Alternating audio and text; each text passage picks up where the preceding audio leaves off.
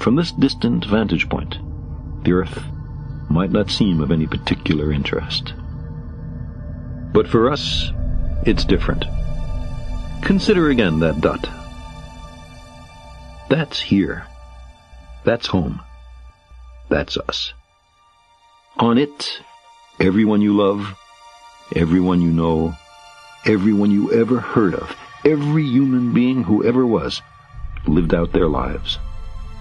The aggregate of our joy and suffering, thousands of confident religions, ideologies, and economic doctrines, every hunter and forager, every hero and coward, every creator and destroyer of civilization, every king and peasant, every young couple in love, every mother and father, hopeful child, inventor and explorer, every teacher of morals, every corrupt politician, every superstar, every supreme leader, every saint and sinner in the history of our species lived there, on a mote of dust, suspended in a sunbeam. The Earth is a very small stage in a vast cosmic arena. Think of the rivers of blood spilled by all those generals and emperors, so that in glory and triumph they could become the momentary masters of a fraction of a dot. Think of the endless cruelties visited by the inhabitants of one corner of this pixel on the scarcely distinguishable inhabitants of some other corner. How frequent their misunderstandings, how eager they are to kill one another, how fervent their hatreds.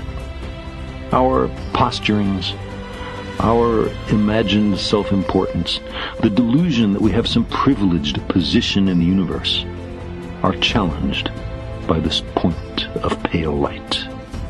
Our planet is a lonely speck in the great enveloping cosmic dark. In our obscurity, in all this vastness, there is no hint that help will come from elsewhere to save us from ourselves.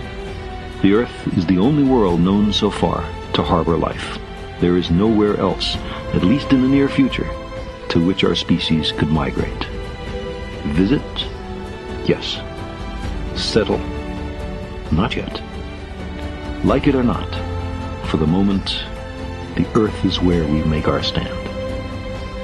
It has been said that astronomy is a humbling and character-building experience. There is perhaps no better demonstration of the folly of human conceits than this distant image of our tiny world. To me, it underscores our responsibility to deal more kindly with one another and to preserve and cherish the only home we've ever known. The pale blue dot.